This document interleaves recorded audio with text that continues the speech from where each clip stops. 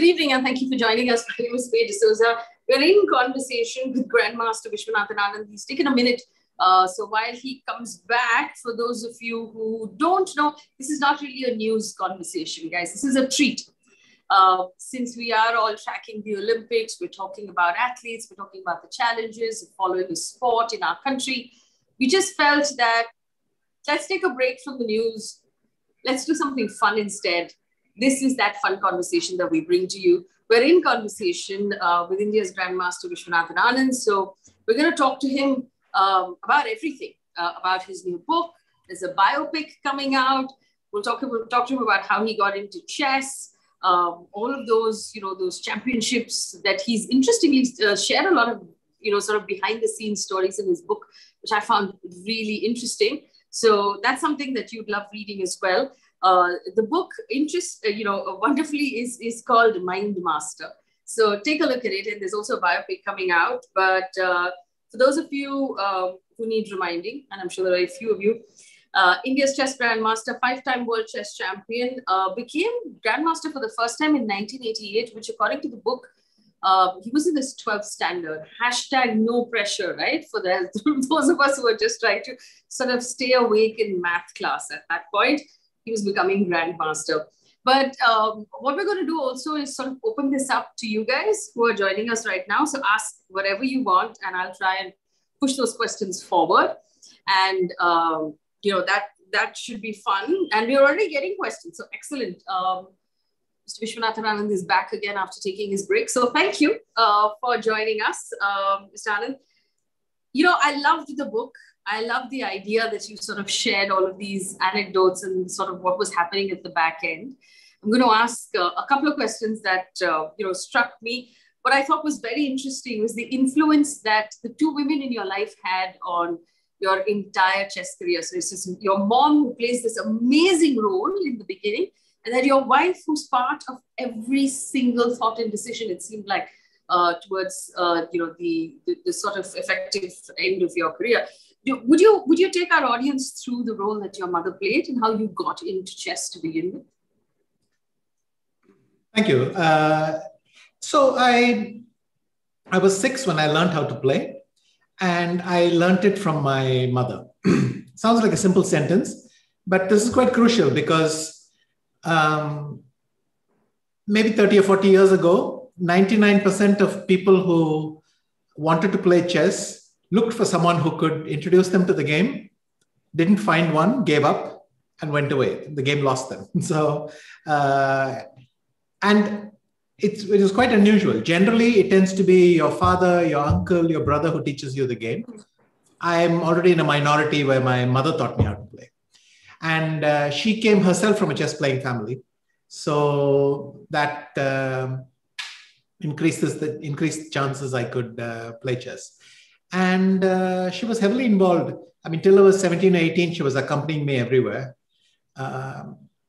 Couple of reasons probably to be helpful. And, when you're that young, they were not comfortable letting me travel. But also, at that point, chess was a very adult world. And they must have thought, okay, I might fall into bad ways. So better to accompany. But also to be someone I could turn to for help. So she was traveling with me everywhere. And when I was 9 years old, we were living in Manila. My father was posted there.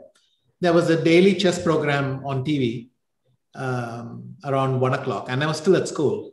So she would write down everything that happened there, and we'd play over it afterwards. We'd solve the puzzles and send in our answers. And I won a lot of chess books as prizes like that. So, and afterwards, even when I was traveling alone and so on, my mother absolutely insisted I call her before and after every tournament, let her know what's happening, keep her posted and so on. So we were very close. And so. The dedication, and this is, I'm going to now skip between your life story, what the audience can learn from it, and the odd question from the audience as well. The dedication in the book is to your mother. You said, to my mom, who told me to write down all my thoughts, good or bad, so that I could read them later and know how good they were. And that's really, really out of ordinary advice for a parent to give a child. Is there more to that story? It's actually principally about chess. So she told me, when you finish a game, write down everything that you thought about the game, because that you will forget very quickly afterwards. And afterwards you'll invent a narrative, and you'll think, well, that's what you'll invent a story which is what you wish had happened, but you'll lose the real thing. And she said, well, write down something afterwards. But eventually I got into the habit of not only writing down what happened in the game and my thoughts before and after the game, but into the habit of writing down what happened even off the chessboard. And that proved useful, because it happens to me 1,000 times. I look at some old notes that I put, but I really scream at myself, it's an outlet as well. And you realize, oh my God, I'd forgotten all the tension. By now it's morphed into this beautiful memory. Everything went smoothly, but you read it and you realize, no, it was not like that while it was happening. Yes, you have talked about how you started noting down the the hand gestures or the twitches that your competitors made during the match, and you said that if you left it for the next day, that it would just become docile. So is that advice that you would give young people in whatever it is that they're doing right now? Write down everything. Yes, I would say write down everything. Having said that, even I only managed to write down a fraction, because you get lazy quickly and you want to focus on the important stuff, and there's things that get left out. But if you don't even do that, then afterwards it's very difficult to recall what happens. And the pleasure of writing down what really happened and surprising yourself some years later, that's gold. Well, I'm going to take one audience question. Kajal Garg says, do you believe that chess should be part of the Olympics or have a separate Olympiad? Will that help boosting chess much more? Do you believe chess needs to be boosted, first of all? And do you think it should be part of the Olympics? Well, every sport has to continuously fight for its popularity. So yes, we need to keep on working on things. It would be good if it got into the Olympics, but we have our own chess Olympiad. I think joining the bigger movement would certainly increase visibility. Do you believe that at least in India right now, there needs to be a bit more of a push? I know that you are also at this point in the process of launching an academy to encourage young players. Even after these many years after you brought chess into the forefront in India, do you think it needs a bit of a push? I think you can never take your foot off the pedal. You have to keep on selling the game, because you have to be out there. You have to continuously reminding people and encouraging people to try it. And you want new people to come. Last year was a very good year for chess, because thanks to the pandemic, a lot of our work got done for us. But in all walks of life, you have to continuously sell your sport and keep it relevant. Tell us about the Westbridge Anand Chess Academy. What will it do, and how can it help children whose parents are maybe watching right now? Okay, so the nice thing is, I went to Bangalore to give a talk for Westbridge back in Feb 2019, and Sandeep mentioned to me, why don't we do something with the, would you like us to support, and what can we do? And we did. Then one of the ideas I came up with was this academy. And then we were working on it. We were going to announce it. The pandemic struck. And a few months later, I just asked him if he was still keen. He said yes. And so in December last year, we were able to announce it, and it launched as of January this year. The idea of the Westbridge Anand Chess Academy is Waka, and the talent we hire, we take are called fellows. So we give them a fellowship. And the idea is to take some of our promising juniors and just give them a lot of support. And the idea is that I then become like a mentor or guide to them for the next few years, not only how to train, how to play chess, how to get better, and arranging coaches, but also sharing my experience, my journey, and hopefully they can pick up something from that as well. And they were already all very promising players. So these are the best juniors I picked. They were all grandmasters. under the age of 16, all of them. And, I took Vaishali, one of our most promising girls, and that's how we started. Then a little bit later, Mendonca became a very young GM. He finished his title and he joined in. And so the idea is just to be there with them and accompany them, guide them at this moment. We don't want them to waste time looking for guidance, looking for stuff, looking for help. We'll try to cut all that out for them, support them, and hopefully in a few years, they'll all be in the top 10 together, and that'll be wonderful for me. Well, you talked about the influence your mother had on your career. The other woman, obviously, who's had a massive influence is your wife. You talk about in the book about how she did some of your negotiations, how she was the one to give you pep talks before, big matches. She rode with you to the venues. Tell us what sort of an influence a role that she has played in your career. Well, when we got married, obviously chess was a slightly alien world to her.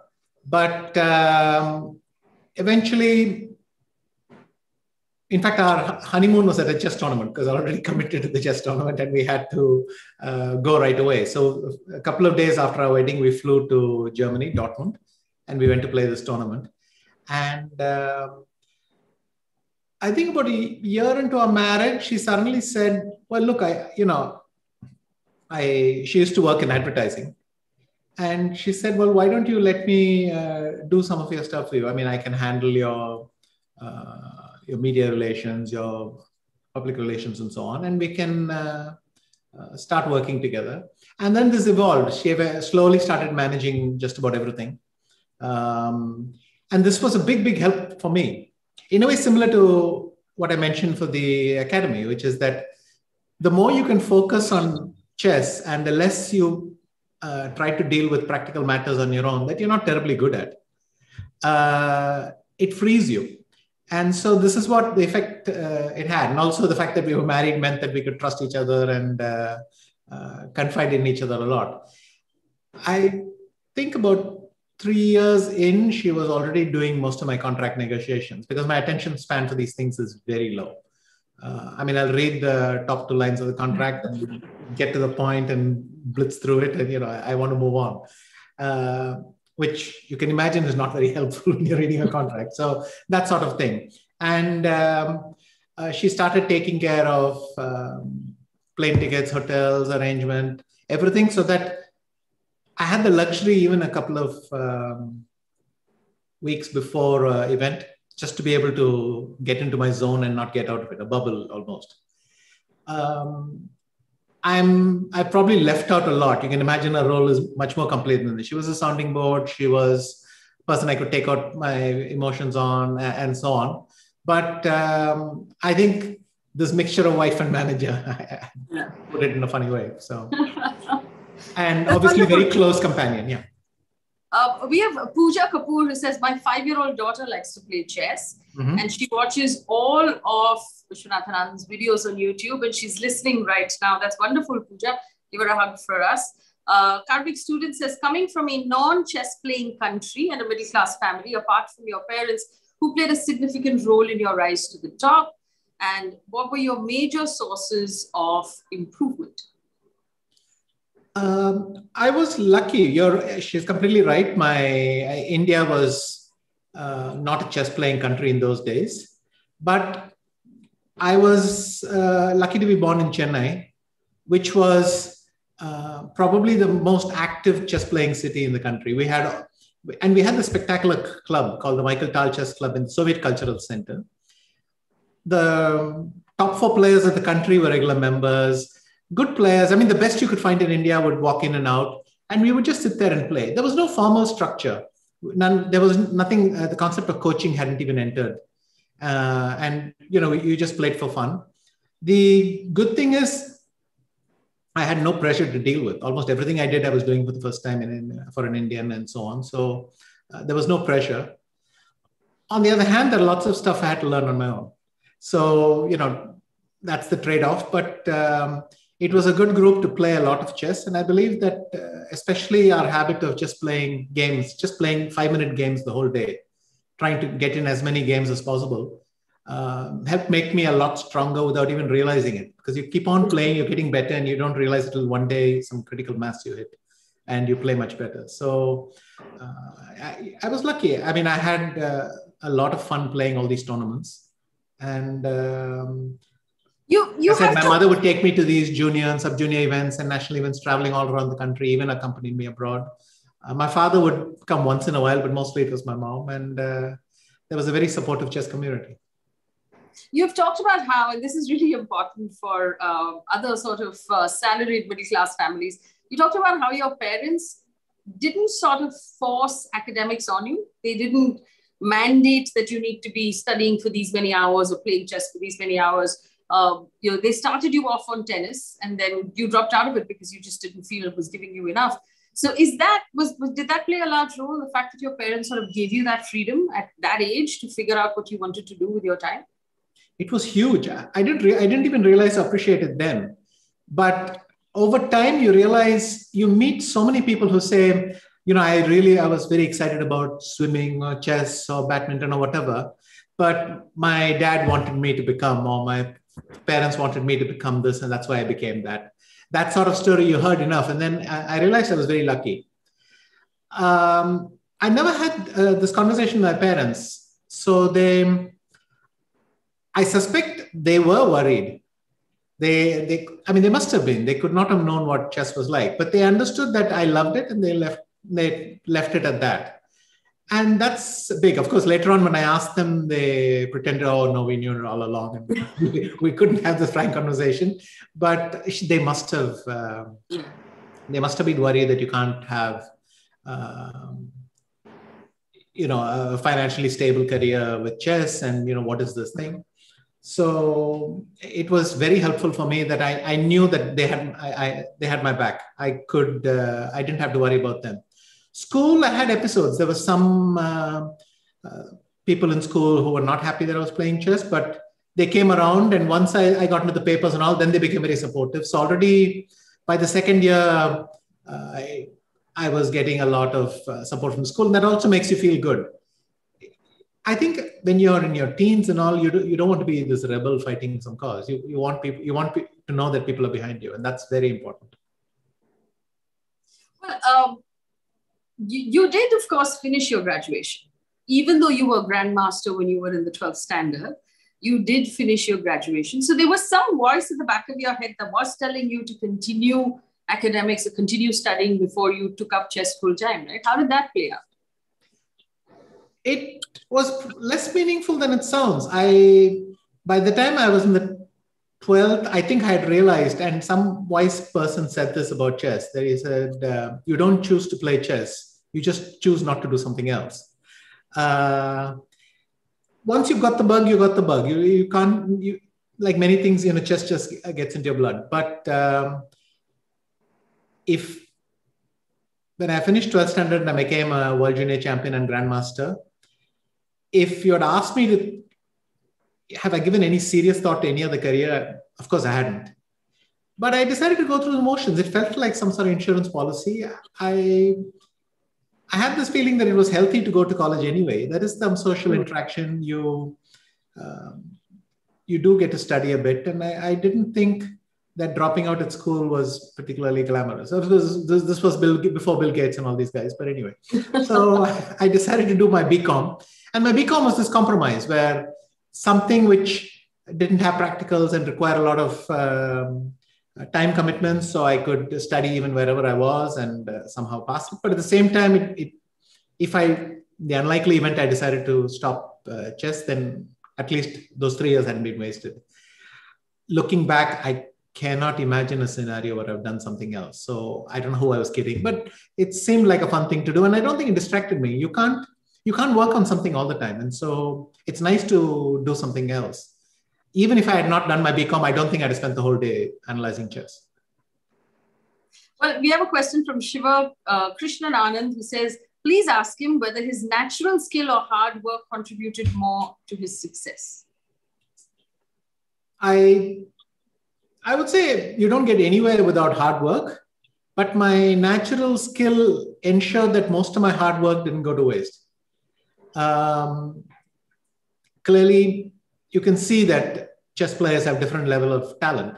I mean, some people are just talented to play the game. There's some sort of connection, and others have to work harder to get the same results, but they may be talented in something else.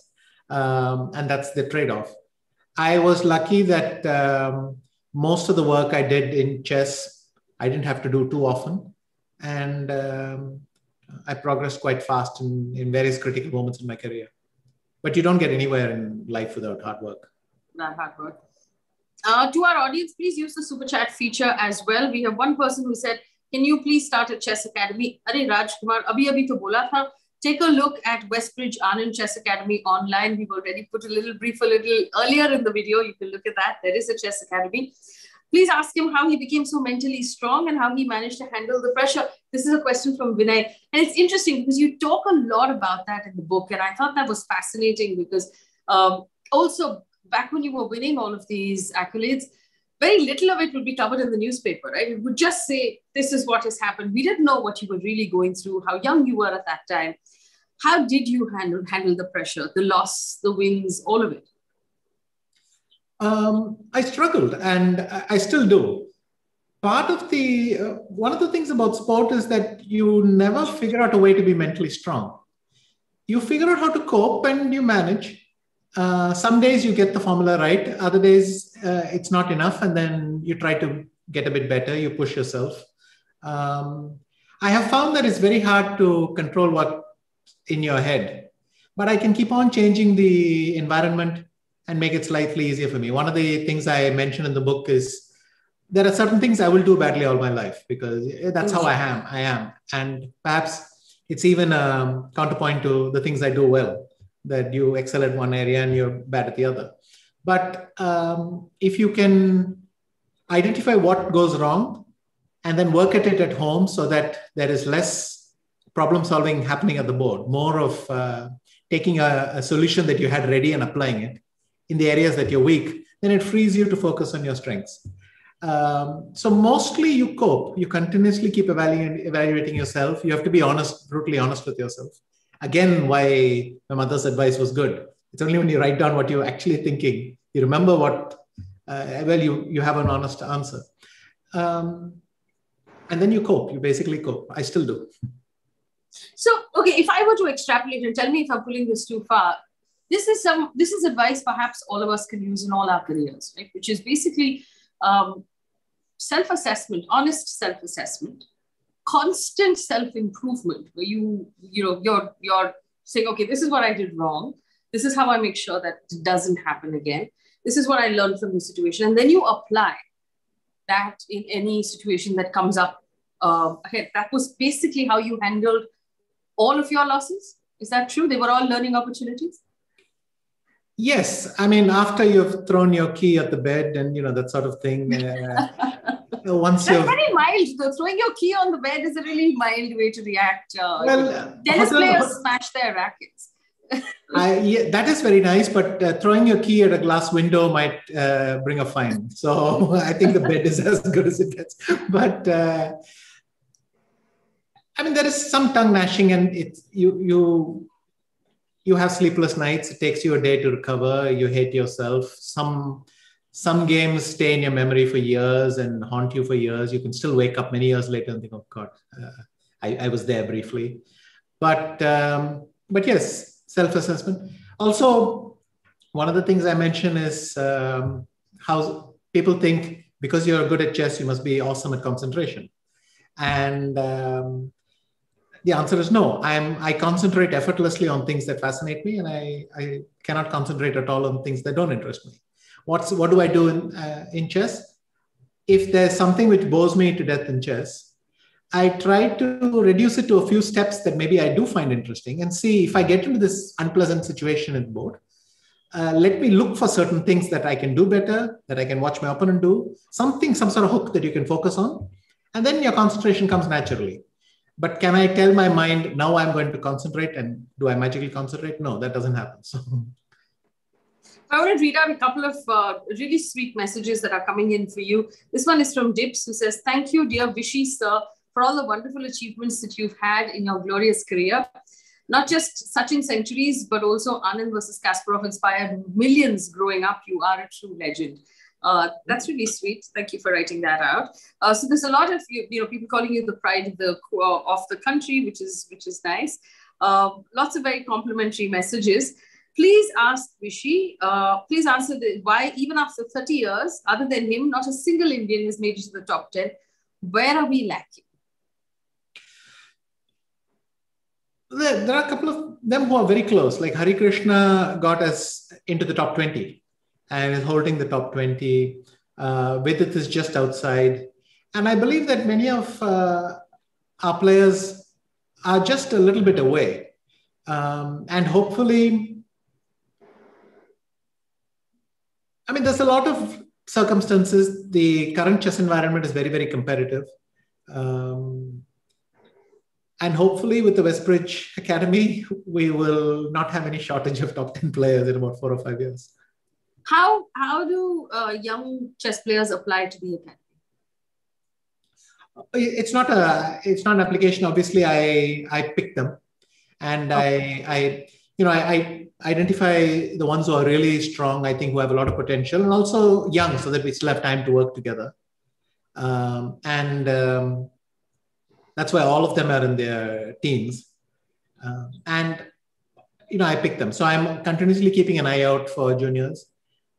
In fact, there are a lot of very promising juniors, but the program shouldn't balloon out too big. So I've tried to be selective, but there are a lot of people who I think just missed the thing. And I'm keeping an eye out. And if somebody develops quickly, I'll put out a feeler and ask if they want to join.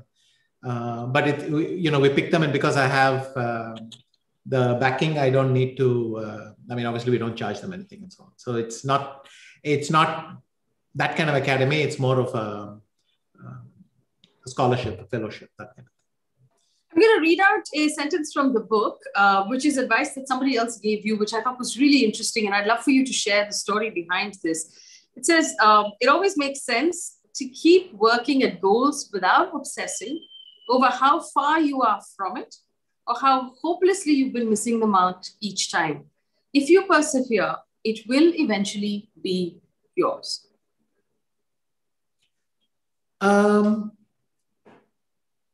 I think you can improve at something without being perfect at it.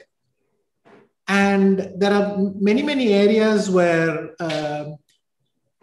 just because you can't do it as well as you may want to, you shouldn't stop trying to improve at all. It's still worth putting in a little bit of time, trying to do a little bit better. And over time, these little increments add up. And one day you're much better than you thought you could get. Maybe still not perfect, but you get much better. And the other thing is simply you shouldn't put too much pressure on yourself. You should give yourself the time and let the process of improvement be enjoyable. Most careers you hope will be quite long, and then you don't want to get into the sprint. You want to pace it well. Is that hindsight though? Because you do talk about this one incident when you said, "I hate chess" after a loss. So in the moment, is it difficult to remember that you shouldn't put too much pressure on yourself? You put pressure on yourself continuously, and maybe it's because I put pressure, I realize this is very good advice. But again, it's because you put pressure on yourself that you have to find ways to, you have to develop habits that allow it to dissipate, because it's not happening naturally. One of the things about playing a practical game is you can give yourself instructions when you're sitting at home and say, "I'm going to do this better, I'm going to do that better." These instructions can be technically perfect. But there, when you're tense, you're irritable, you're unable to focus, you cannot follow even the instruction. You may remember them perfectly, but you cannot apply them. Your nerves are too wound up. But once you've experienced that, then you understand, wait, once I get over there, I lose control. So what are the things I can do to... One of the things I discovered that when you finish the first time control, getting up and going and sitting in the player's room for 5 minutes, even letting your clock run, you just sit there for 5 minutes and then you come back.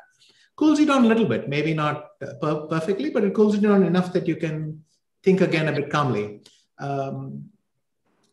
if it's important to put aside past failures and focus on the future, imagine how much more important it is to forget the first part of the game and focus on the game now, because the point is still not been lost. You can still try. So these are the kinds of things I do to cope, because I know that on autopilot it won't happen. So how do you find some way to implement it? There's a question from Garish Manekar, who says, do you think any of our current players could actually turn out to be as good as Bobby Fischer? In your opinion, was Fischer the best player ever? Look, I love Bobby Fischer, and I've always thought he's the best player ever.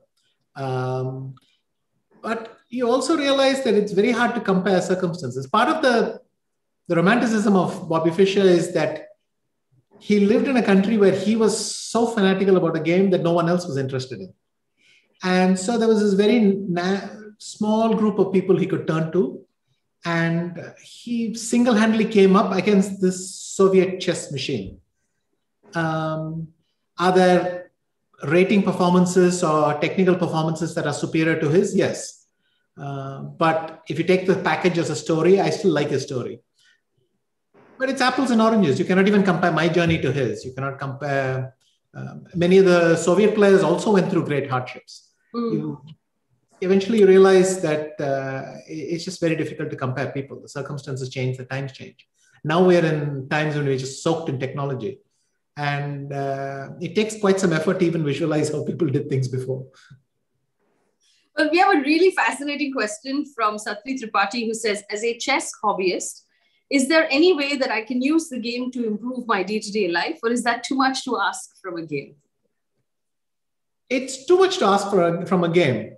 But if you try to get a little bit better at chess, what will happen is that you'll learn how you're improving. What are the things that you're doing to improve? And eventually you'll suddenly, in some other part of your life, you'll suddenly have this eureka moment and you'll think, I can do the same thing here. So, playing chess regularly does train certain habits which are good for you. But it's not so linear. You cannot say, I'm going to play chess because then I'm going to do better in studies. It doesn't work like that. But over time, you'll realize you're building habits that are making you stronger.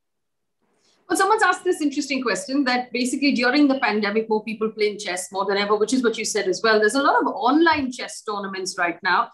Do you see that as pushing chess forward? What's the difference really between do you see the online chess tournaments as a good thing? How is it different from in-person physical tournaments? I think it's a fantastic thing. The main thing is chess grew last year, which means more people who never played chess or had forgotten chess for many years came back to the game. That's an unqualified good. But going forward, we should try to use these new formats, these new time controls and so on, without giving up what we used to like about chess as well. So the ratio of events will change, but you should keep all the aspects that you like. I think over-the-board chess is very pleasurable. At least as a player, I found it fantastic to play in Croatia and then in Germany, as I did in July. And I felt fantastic after a year of sitting and doing stuff online. But it's growing the game, and that's wonderful. All these people who come to the game, then they try to get better. They want competitions, and it benefits everyone. So it's just unqualified good. I don't think there's anything to take away from it. Well, there are some funny guys who are asking about Ludo and Snakes and Ladders, but I want to turn that question around and ask you this. For those people who are now adults who never got a chance to learn the game when they were children or when they were young people, can they still learn? Very much. You can learn at any age, and you can get better. You can improve, you can make progress. Once again, it comes to enjoying what you do and getting better at it and getting enjoyment from getting better at it. I promise you, if you play a game and today somebody shows you a trick and tomorrow you can trick someone, you'll go away on cloud 9, because the joy of beating someone is always there in chess. It doesn't mean that you have to become a grandmaster, you have to become world champion. That's not the point. But it's only the pleasure of learning something new and seeing yourself improve at it. If you can crack that, then it's fun. So, and you'll probably get much better than you thought possible at the beginning. BG, who hasn't given us his name, asks, does playing chess make the average Joe smarter? And you dealt with this in your book where you talked about it a little bit. You said, if you are good at chess, people assume that you have an eidetic memory, that you can remember everything, that you're smarter than everybody else. You found that to be true in some cases and not true in all cases. So one, are all chess players smarter than everybody else? Or does chess make you smarter than everybody else? Like most activities, chess trains your brain in a certain way. There are some things you get better at. You get better at problems. Again, chess is a special kind of game where we have perfect information. Everything which is on the chessboard is available to both players. There can be nothing hidden, and so on. So this is a specific kind of game. You learn certain special skills that then work well, typically in academics, in finance. Many chess players have gone on to do well in these kinds of fields.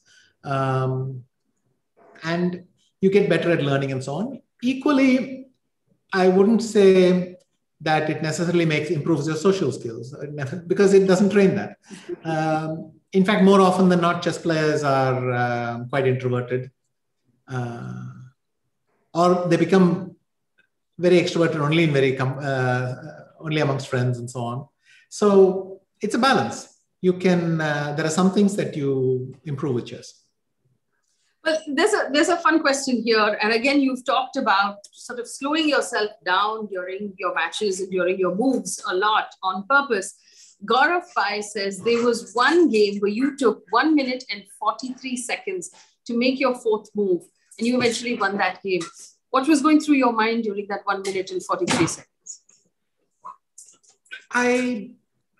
I still cannot explain what was going on, why I was dreaming like that. But some days your head is just not there. And I was just dreaming. I was not almost groggy because I suddenly couldn't remember what I was supposed to play. There was some line kept popping into my head. And I thought, how do I make that line work? And there's nothing unusual about thinking for 1.5 minutes, but it's insane what I did because there were only 5 minutes for the game in total. So using 40% of your time on the fourth move was nuts. I think it was still good because I knew that if I remembered that, then I could get to move 20 without any further thought because everything had worked out. So all I needed to do is remember some fundamental question at the beginning. But like I said, I was feeling very confused and I invested the time. I think on balance, it was a wise decision, but it's not going to pay off every time because with 3 minutes against 6 minutes, you're handicapped. In the special case, I had the opening worked out and it compensated. Well, I don't have too much time, so I am going to ask you this question. For someone who was that successful at the age of 18, and you did talk about how after you became Grandmaster, you felt a little vacant because you didn't know what came next. And you put all your energies into this one thing. How did you manage, though, to sort of stay grounded and, not let the arrogance, the success, sort of get into your head? You're a fairly young person. It was an amazing, amazing achievement. What did you do to sort of keep your feet on the ground? Again, I certainly enjoyed the fame and the attention and so on. But I tried to be normal. It also helps what people around you, how they treat you. If they treat you normally, then you remember to keep acting normal. So, with my family, I knew that things would not change. And with my school friends as well, things would not change. And, with my chess friends, things wouldn't change. And the other thing is, I think I'm good at behaving in public. Also, you could ask why I'm so well behaved at the chessboard. And it has nothing to do with being well behaved. I just know how to act well at the board. So there's a bit of that as well. There is a biopic coming out, which is going to be made. Tell us what the status is of that. And what does that feel like to know someone's making a film about your life? Are you nervous about how they'll handle the story? I am very curious, which is another way of saying nervous, maybe. in a sense, it feels like the next step. For me, after a long time, I came around to doing this autobiography in a serious way. And then, the book happened, and it was a new experience because I wrote the book at a time when I was able to share a lot, and it felt very nice to be able to address these things.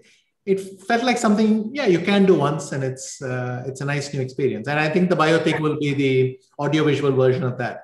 But I am curious. I'm also nervous because I find it strange to watch watch my own interviews. I hear my own voice and so on. So this is going to be one level higher. Watching someone else imitate you might be even more to watch. Dhanush is playing you, apparently, from what we understand. We haven't gotten that far yet, but if it is Dhanush, then at least I've sold one ticket already, my son, because when he was very young, we had Kolaveri and Donna, Donna, Donna, and so on, a couple of his songs, and Akhil remembers those songs very fondly. So at least there's one ticket we have sold. Well, we have a couple of more questions for you. If you'd give us 5 more minutes, I'll take a few more questions that have come in. Garish asks again, towards the end of their lives, Murphy and Fisher hated chess viscerally. Given that nothing is impossible, do you think you'll ever reach that stage? I hope not. I hope I have enough balance to stop. Bobby was an extreme case, Bobby Fischer. Paul Murphy, I simply don't know because he was 70 years ago.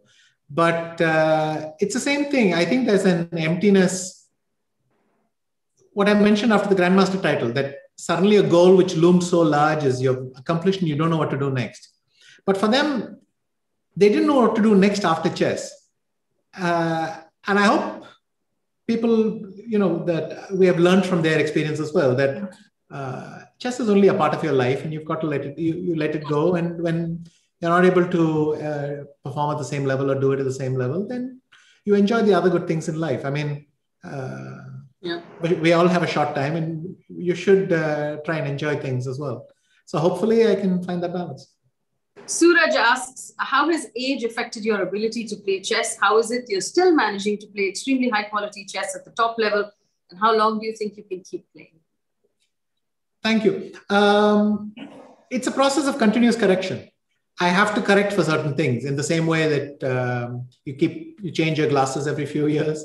You have to correct a little bit every time. I know that I'll make more mistakes in calculation, and either I make different decisions going into the board, and then therefore my preparation becomes slightly different, or I give myself some leeway to adjust,